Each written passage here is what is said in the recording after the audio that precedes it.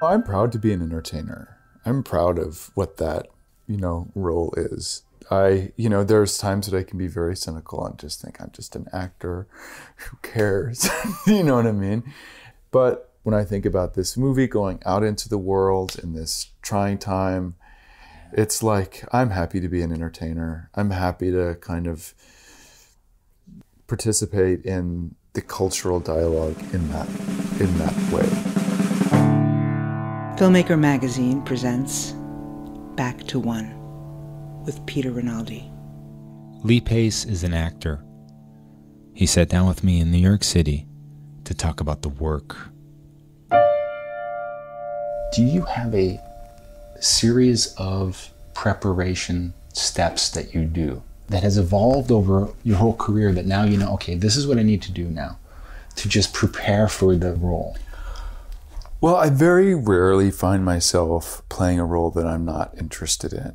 And it's not to say that it hasn't happened, because it has happened, but I only now kind of find myself playing roles that I'm really interested in. So it is the beginning of my favorite part of playing a role, which is the research, and whether, the character that I played in Driven was a real man, so there was a ton of research to do, or when I played fictional characters in the past, like Joe McMillan or even Ned with Pushing Daisies, it's like you have to inspire yourself. You have to figure out ways to get your mind excited and into a different place.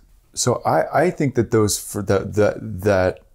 that period of time is always, it's the most private part of it, but it's the most interesting because you're really with yourself and the character for the only time that will be the case. Right. Because soon when you get on set, you're going to have other influences on the character. You're going to have the other actors, you're going to have the director.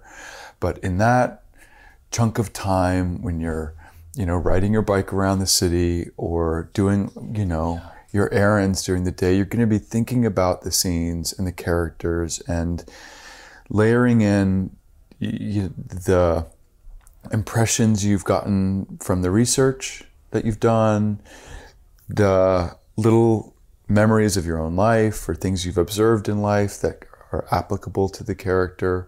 It's just the only time that work is private. And it doesn't really feel like these days like there's like a specific process to it for me. It's just I'm interested in it, and I'm wanting to let my mind go in whatever direction it wants to go to gather all of the different little impressions and tools that I'm going to need. The idea that this is the only time where it's just you alone with the character, it makes me think like that's why it's really important, because you're laying a foundation that only you can lay. And if you don't lay that foundation through what you're talking about, even just thinking about it, or other influences can corrupt the flow of it. Like I never thought of it like that. And it's definitely like, you do lots of, trying different, because I also play a lot of characters that are very different than who I am.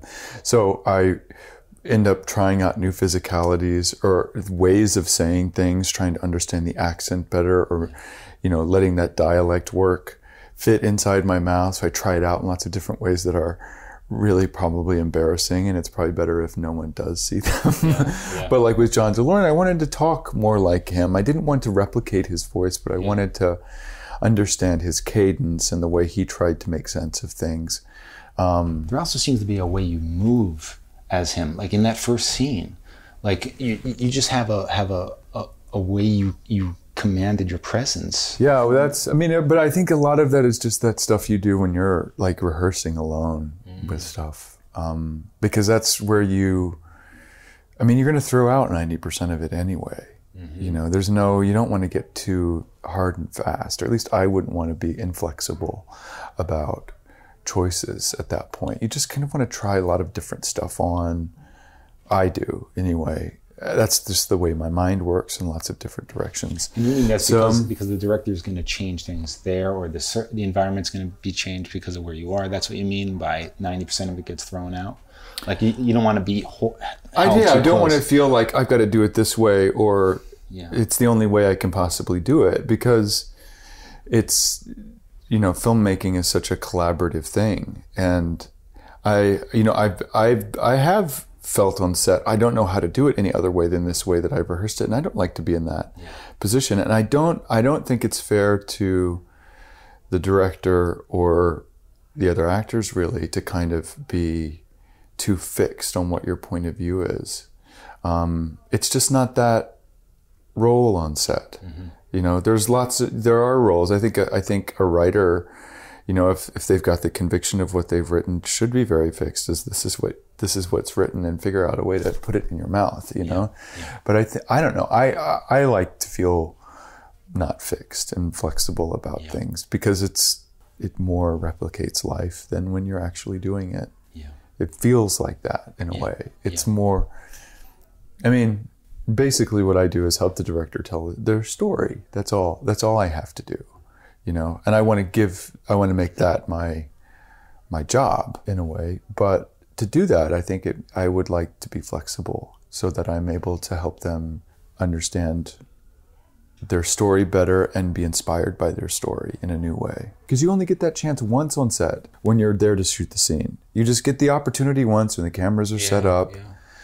You don't want to try to recreate something you did in your bathroom mirror. That's not a good look.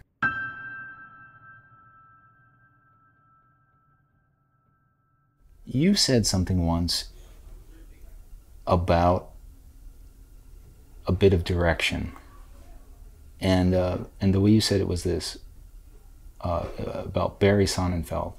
You said, he gave me great notes that I think about to this day. When I heard that, I leaned in, because I was like, what is this going to be? And then you said, the note was, do everything you're doing, but do it faster. It's the best note. Okay, tell me why that's the best note. Because some people I've talked to, they're like, they've made fun of that exact note. I just think, I'll just speak as an audience member now. I feel like most of the things that I watch, I'm just like, yeah, I know. Get to it. Just get to it. Yeah, I see. You're feeling bad. You know what I mean? Just get to it. You would like to have like a button where you can make them speak faster? Yeah. Well, no, it's just like, I feel like I think it's a contemporary acting thing to kind of milk your moment or make it, or you feel as though you have, and I know the reason Barry gave me that note is because I needed it at the time. I felt as though I needed to show the audience certain steps of my work. It's like showing your math teacher that you understand it, as opposed to trusting that you've done that work and just say what you mean to say.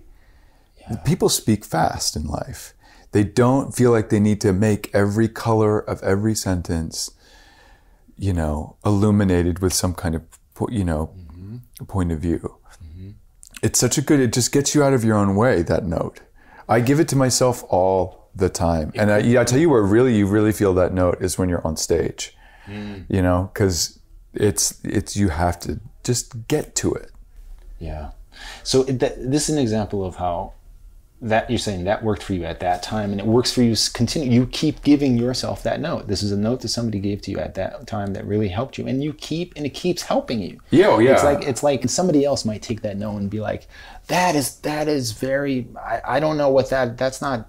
There's no. This is results oriented. But I'm sure it is, but it isn't. You know what I mean? And I don't mind a results oriented note. Some people communicate in that way. That's fine. You just have to decode what they're trying to, how you have to take on that thing.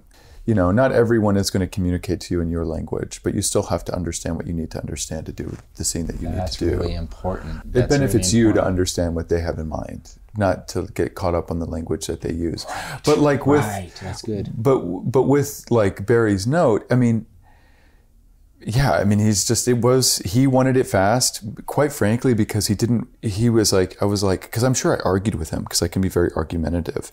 I was like, yeah, but don't you see all the acting I'm doing? Don't you want to move in tighter because of all this great acting? He's like, no, I'm going to do it again, and you're going to say it faster, because it forces a cut. Oh. If you talk slow, the only way that they're going to be able to speed up the scene is by cutting to the other person and then speeding up your dialogue. So if they're going to need to speed up the scene, they're going to have to cut into it. Boy, you say that to an actor, watch them speak fast. Watch how fast they'll go. Never thought of that. But it's like, but that was technically what he needed. But I want him to have what he needs. Right. I want to know that information so that I have what I need to do. Give him what he needs to make it as good as it can be. But I mean, like I said, there's no cuts on stage. But even more so, it's like you're in charge of your own pacing, and better to just get to it. Yes. Mean everything you say, but get to the point. Say what you think, what you need to say.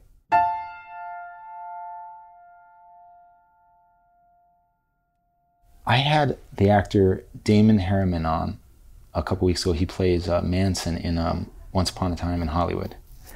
He was talking about how Tarantino did something where he showed him what he wanted by like this body language thing. I'm not describing this right. He basically said, all right, so Damon, you're going to come over here, and Manson comes, and he started using his body. Tarantino started using his body. And then I saw an interview that you did where you were describing Spielberg. Yeah, he did that. Doing that on Lincoln. Yeah. Like, and you said you came in and you saw him. I find this fascinating because I haven't heard of this. In a way, he showed you how he wanted it done without saying it. He just, I guess I could try to deconstruct what he was thinking, but the truth was he understood what the movie he was making is. He understood how the character functioned in the movie, and this is kind of where his creativity went. So, and he was, and so I kind of took it from there. And because I felt like such a freedom on that set with him to play that character big and be performative with that character. And it was, that was a really cool experience just because that whole room was full of a bunch of actors, like all of the different congressmen from different parts of the states. They'd all researched from Doris Kearns Goodwin's book, I'm a Republican from Maine. This is my point of view. So it's like you had this like room full of scene partners that was just alive in it. But yeah, Spielberg, he gave me just like a little bit of physicality, and I had worked on those lines. I've done a lot of, it was such fascinating research to do on that movie. So it's like kind of on set, all you need to begin with is like a little bit of inspiration. Yeah. And you don't know. Yeah, it's almost like a physical line reading, like just a way that he is showing you without actually telling you. Yeah, you kind of see what they have in mind, and sometimes the best way to communicate is not like tiptoeing around an actor and using the different actor, words that they're already used, and it sometimes I don't mind a line reading. I just kind of want to understand what the point of view is, because then I can figure out if it works or not. Yeah. Do you know what I mean? And I'll try anything, but I want to feel good about what I've done before we move on. Yeah. Yes. When you think about the best work you've done, or when you feel like you were able to give everything to the work, when you think about that, can you extract the DNA of the situation? Like, meaning, what mattered there? Was it the environment? Was it what the director was or wasn't doing? Was it how prepared you were? And do you try to recompose that DNA in other situations? Well, as the actor on the set, you really don't.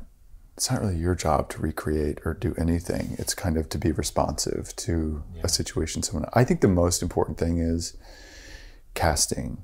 It's like what it comes down to is if I've been well cast in something, then it works out better than when I'm not well cast in something. And I don't think I've always, I am proud of everything I've done, but there are times that I feel like that character, it was good casting, because I'm always going to bring the level of work that I've got to it. I don't know. Is it on you to choose or not choose something? Absolutely, yeah. Like, absolutely. What if everybody's saying, "You're right for this, Lee," and you're thinking, "I'm not." But everybody, all your trusted people. But there's always these different other reasons to do jobs. you know, money, you know, to work with, you know, this director that everyone says you should work with, and you're reading the character and going, I don't get it. Like, I don't get this. You know what I mean? And then the movie comes out and you're like, see? Like, why didn't I listen to my instincts? I mean, I guess I'm older now and I kind of trust my point of view when it comes to that. Like, I can't find the idea of doing something I don't really get excited about and feel like I can do my best work in is just not going to be appealing to me. But I wish I'd had that when I was younger. You know, I probably, you know, I think there's many situations like that. But yeah, there's definitely been times when I've been like, I didn't understand that character and I did it anyway, and I probably shouldn't have. I audited an acting class last night. A student there said to the teacher, I was so nervous right before the scene that I didn't even know what the scene that I was doing was anymore. That's how nervous I was. Is there anything you can tell me? And the teacher said, don't worry about it. It's true. No one cares how you feel. Really. What? Like, actors think that their emotions are super important, and they're not. Do you know who else feels that way? Toddlers. You know, they're not. It's like a part of what, no one cares how you felt when you did it. It's not important. What's important is the story, the scene. But wait. I loved hearing you talk about how horrible of a time it was for you to do Angels in America. Mm-hmm. You were not saying it's fun. You were saying this is not fun. Mm-hmm. This is, I'm nervous every night. I'm terrified. You were using the word terrified. You know, and people were laughing, and everyone, and you were laughing kind of, and I was like, this is good to hear, because a lot of people are like, this could be the peak thing. You're in our great play of our generation. Mm-hmm. But you're still able to say, this is not, acting can be not fun, and it's okay. Yeah. Like, it's, I mean, you can't,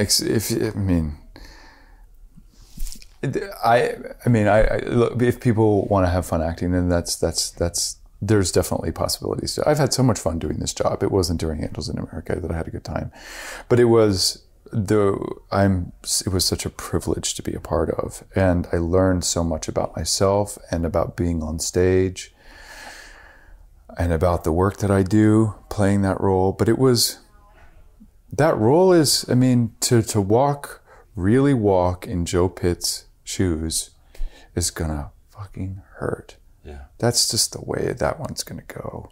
And I didn't know to the extent that it would hurt going into it. So every night I would get out on stage. I guess how could you really? But every night it would start, I would just get this knot in my stomach. It was nerves about all of the technical things that we had to think about during that play, but also just the exposure of having to play that character's arc over the next 8 hours. Yeah. That it gives me chills even now to think about, the experience of doing that, of repeating that painful story. And in my mind, I would do all of these acrobatic, Joe ends the play much better off than he began the play. He's doing that impossibly hard thing of realizing who he is, shedding his skin, and dealing with, the realities of his life, which it's going to hurt everyone around him. It's going to, leave him naked and afraid in the cold. But he'll be better off for doing it, because you have to do it. You have to do it. You have to change. And I would do that think, oh, well, he's going to be better off. So everything's going to be happy. It's going to be okay at the end. I could write these stories of, after this, Joe's going to live happily on the beach, renting surfboards to people and get as far away from New York and Roy Cohn as he could possibly go, and Mormons and everything. But who knows if that's even true? It doesn't matter. It doesn't matter any of that stuff, because the play is the thing, and it's going to hurt because it's a good play, and life hurts sometimes. And I'm still decoding what that experience was.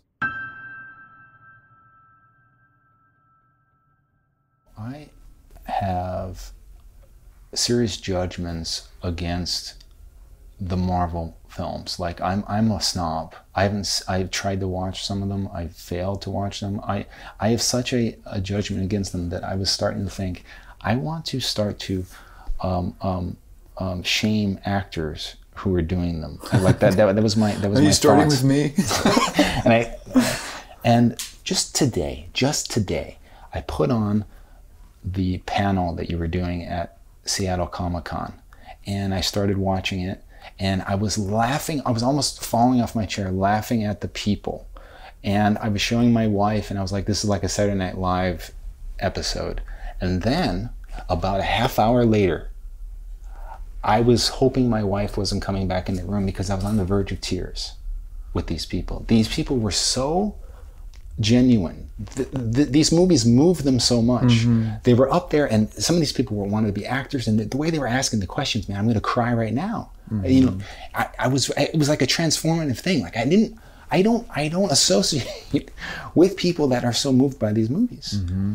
And just to see them, and I'm like, oh my God, like, these movies are doing something. Of course, it's the #1 movie of all time, one of these movies. But for you to be able to play Joe Pitt and move people like this, and the normal heart, you're looking in the audience, you're seeing these people being moved that live through these times. And then you're also moving these young people, and they're taken into another world through your performances in this thing. Have you taken assessment of this, and are you like, wow, this is... Well, yeah, no, I'm proud to be an entertainer. I'm proud of what that, role is. There's times that I can be very cynical and just think I'm just an actor. Who cares? You know what I mean? But like, for example, when we did Driven down in Puerto Rico, we right before we started shooting, Hurricane Irma came through and was so destructive. We did 5 days, and then Hurricane Maria just was insanely destructive. I've never seen anything like it in my life. We all got evacuated, and I thought the movie was just toast. I didn't think we were going to be able to come back and finish it. I didn't know what was going to happen to it. But the Puerto Rican crew was, wanted to get back and finish it. We wanted to get back and finish it, and we did. And I guess the hard thing on that movie was just getting the logistics of it done. Like getting people to set, getting people with, enough ice and, fuel for their generators at their houses. Getting, people food to bring home to their neighbor who is, elderly and can't get food. Or, it just like all of the different, dealing with the aftermath of the hurricane, all of that was so complicated. The good stuff was doing the scenes and making everyone, when it gets quiet on set, and me and Jason are talking about how to set up a Coke deal to save a car company. It takes on a sense of humor and lightness that everyone in that room watches. And when I think about this movie going out into the world in this trying time, it's like, I'm happy to be an entertainer. I'm happy to kind of participate in the cultural dialogue in that way. Lee Pace, thank you. Hope we could do this again. I hope so. Thank you very much for talking to me. I really enjoyed the interview. Back to One is a production of Filmmaker Magazine, which is a publication of IFP, the Independent Filmmaker Project. Listen to back episodes of this podcast at filmmakermagazine.com or wherever you get your podcasts.